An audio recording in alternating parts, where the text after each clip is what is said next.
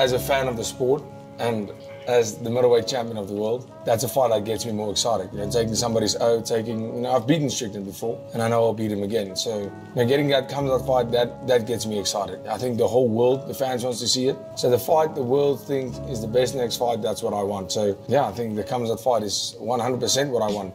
The UFC is going to do what they're going to do. But from a fan perspective and from a fighter's perspective, I think Khamzat should get the next shot. The betting odds just came out, and Khamzat Chimaev is a 2-1 favorite against Dricus Du Plessis. Champions usually are not near 2-1 underdogs. That's crazy. But it speaks to the confidence that the odds makers have for Khamzat Chimaev winning that fight and becoming the new middleweight champion. And you heard it there in the interview. Dricus Du Plessis is not shying away from that challenge. He wants to fight Khamzat Chimaev next. Say what you want about Dricus Du Plessis, but you have to respect this champion. He's saying even though Sean Strickland has been the fight that people have been wanting for his next one, but he wants the tougher fight. He wants to become the first man to defeat Khamzat Chimaev, which is stylistically the more difficult fight as well. In fact, earlier in the year, the betting odds were that Khamzat would end the year as champion. And after what he just did to Robert Whittaker, you would think most fighters would not want to fight Khamzat, especially those that are above him in the rankings. But no, Dricus wants to go headfirst at Khamzat, and he's becoming kind of like a rare champion these days. He's one that's not ducking any opponents. He's willing to fight anybody. He even said if the UFC wants him to fight Strickland, he'll fight Strickland too. But he'd rather fight the more difficult fight. He'd rather fight Khamzat. This is kind of like unique in the UFC at this point. There's also Bilal Muhammad. I know a lot of people don't like Bilal. A lot of people think he's boring and stuff, but the one thing you have to respect about Bilal is that he was willing to fight Shavkat and not wait an entire year to do so. Dricus is another fighter like that as well. And the thing is, Dricus thought Robert Whittaker was going to beat Khamzat, and even though Robert Whittaker lost faster and easier than any of his losses in his entire career, he's never been submitted in the first round. The only time he's ever finished in the first round was against Wonderboy in the welterweight division before his prime. Nobody ever beat Robert Whittaker the way that Khamzat did. And it's commendable that Dricus wants to fight him, because in that position, when you're the champion, you've defended your title, and you beat the legends, Israel Adesanya and Robert Whittaker, and you had a split decision win against Sean Strickland, which a lot of people do think that Strickland won the fight. That's a big reason as to why Strickland could even get a rematch here. Dricus could just do the rematch. He can take the easier fight on paper, or the less dangerous fight, in not fighting Khamzat Chimaev, right? Stay on top as long as possible. Make more money with more title defenses before you fight someone like Khamzat. Dricus can absolutely, if he wanted to, say that he would rather fight Strickland. And if he were to say that, I'm sure the UFC would also grant him that rematch against Strickland, right? It is a fight that Dana said before, it's the next middleweight title fight, most likely, right? Strickland is next. That's what Dana said. And if Dricus wanted to tell Dana, hey, you said that Strickland's next, we talked about Strickland being next, let's fight Strickland first. He'll wait for Khamzat later. He can hope that Khamzat would fight some other contender in the meantime, right? Because Khamzat talked about how he wants to be active as a fighter. He doesn't want to wait out and just not be active anymore. He wants to fight. And he said regardless, he will eventually become the champion. He says right now he gets paid more than some of the champions, so it doesn't matter to him to wait for the title fight. So Dricus absolutely could stall a Khamzat Chimaev, hoping he would fight someone else and hope that someone else would beat Khamzat. But Dricus wants to be the one that beats Khamzat first. Like, his fighting style is crazy, right? His fighting style is very, very unique, and so is his mentality. You don't see a lot of champions these days willing to do that. They have an opponent that was supposed to be next for them, and they said, no, give me the tougher matchup instead. Khamzat Chimaev is unstoppable. His wrestling cannot be countered. It cannot be defeated. He's the scariest, most dangerous fighter in the middleweight division. He's the guy that's supposed to win the title and beat me as champion. Give me him next. I want to fight that guy first. Now, that's not to say he would beat Khamzat. The mentality is strong for Dricus Du Plessis, but does he actually beat Khamzat? I don't know. It's also Khamzat's toughest fight in the weight class. When you look at every single contender, I think Dricus is the toughest fight for Khamzat as well, because he's very physically strong. This is something that Alexander Gustafsson has talked about before about Khamzat. Khamzat is so strong, and he's probably gotten even stronger ever since, because he came back up to the middleweight division with a new training camp. So Khamzat's probably even stronger than ever before. Stronger than when Gustafsson was talking about it years ago. But Dricus is the only fighter that can fight against that strength from the first round to the fifth round. He's also well-rounded. Not the most clean technique you've ever seen, but he's well-rounded in his own unique way, right? He can strike in his windmill style and knock opponents out, and even rock Adesanya in the stand-up. He can take opponents to the ground like he did against Robert Whittaker with the trip in the clinch. He's very good on top. He's actually the most technical when he's on the ground on top of his opponent. Very good with transitioning, very good with ground and pound, great submissions.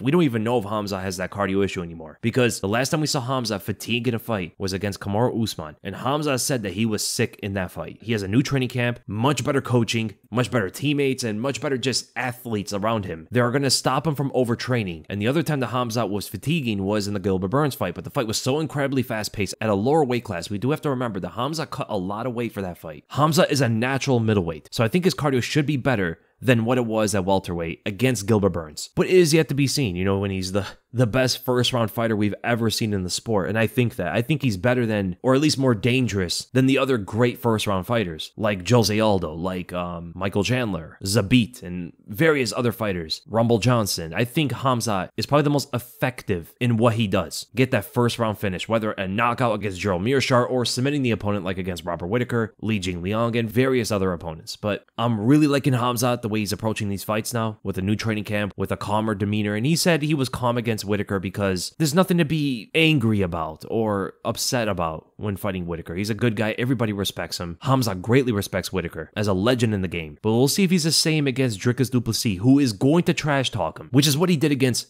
both Strickland and Adesanya. He really digs in deep with the trash talking, and I think he probably would do the same thing against Khamzat. Dricus understands the importance of mental warfare in fighting, and if he could throw off Khamzat a bit to try to gas him out in the first round, right, talk a bunch of trash, Khamzat might start the fight very fast, try to finish him, maybe rely a lot more on his strength, and just get away from the game plan, which you've seen him do before against Gilbert Burns, but for a different reason, right? Against Burns, he was trying to knock him out, believing that Burns doesn't have a chin and couldn't brawl with him, so the power would eventually get him a quick finish, which I think Khamzat, if he stayed more disciplined in the fight, if he was more composed and sticking behind the jab just like he did in the first round, he would have had an easier fight against Gilbert Burns. Right? If he listened to his coaches more and didn't brawl with Burns, I think he would have won the fight a lot more comfortably. But the thing is, who talks trash like that to Khamzat? I think Khamzat does have a strong mental. I don't think he's going to become a worse fighter because Dricus starts talking trash and maybe talks about Kadyrov and all that stuff, but it would make the fight a lot more interesting with the mental warfare between Dricus and Khamzat. Because with Khamzat, most of these fighters are only competing with him physically. They're not really trying to get into the side of mental warfare, which in fact, most champions don't do these days. Look at all the champions. Which ones focus on the mental warfare as much as they do on the physical warfare? Jones sometimes, but he doesn't fight that often. Tom Aspinall does not. Alex doesn't. Dricus does. Bilal does. Right, he did it against Leon, and he probably will do it to his opponents moving forward. Not in the same way, right? He'll make jokes, and he usually like befriends his opponents. He has that kind of personality. It's hard for his opponents to hate Islam. He's a very likable guy. Ilia Topuria does, but in a different way. He kind of builds himself up, right? He doesn't trash talk his opponents to get in their head as much as he builds himself up before the fight. Merab, not really. Pantoja doesn't. Dricus Du Plessis is the best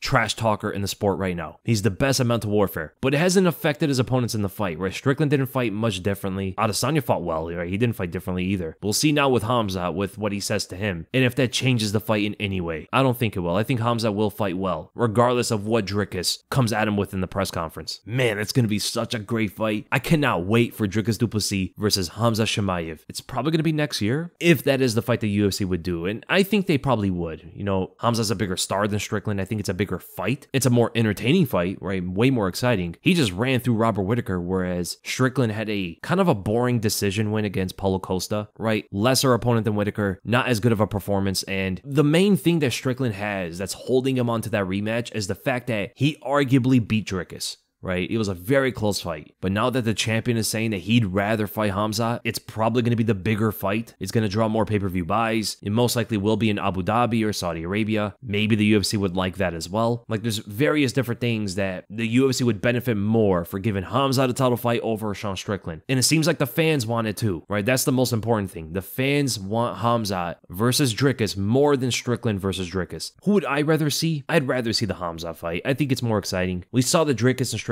fight before. It was good, but it wasn't like insanely entertaining. I think the Khamzat and Dricus fight would be the most entertaining fight you can possibly have at middleweight. There's not a single fight more exciting than that. Bring in Barolo, bring in Imavov, Whittaker again, Strickland, Adesanya, any of these guys. There is no fight more exciting that get you jumping out of your seat more than Dricus Du Plessis versus Khamzat Chimaev. Imagine how that fight goes. Khamzat comes out there, fakes the punch, goes for a takedown just like he does against almost everybody he fights. Dricus, showing his strength, defends it a little bit, maybe gets taken to the ground against the fence after, a little bit of resistance. He starts scrambling with Khamzat. Khamzat gets on top, lands some ground and pound. Dricus is able to escape at one point. Khamzat goes for another takedown. Maybe he gets a finish, maybe he doesn't. Dricus survives the first round, goes into the second, starts landing jabs on Khamzat, who's standing with Dricus a little bit more. Dricus is in the fight, he's landing shots. Khamzat not moving his head as much. Khamzat cracks him with a big right hand, exchanging combinations. Khamzat goes for a takedown. Dricus stuffs it. Dricus goes for a takedown. Khamzat stuffs it. Like, that fight would be an absolute war, man. From beginning to whenever it ends, whenever the finishes, or even if it goes to a decision for the first time in Khamzat's career, 5-round decision, that is the fight to make, in my opinion. And have Sean Strickland fight Caio Borralho. You could do Israel Adesanya versus Nasruddin Imavov, and then you could maybe do like Robert Whittaker versus either Brendan Allen, who's also coming off a loss, or Anthony Hernandez, who's coming off a very good win. So leave in the comments below, what do you guys think? Do you think the next fight is Khamzat versus Dricus, or is it Strickland versus Dricus? How do you think the Khamzat fight would go? Who do you think would win, and how would you match up the middleweights moving forward? And I'll see you guys in the next video.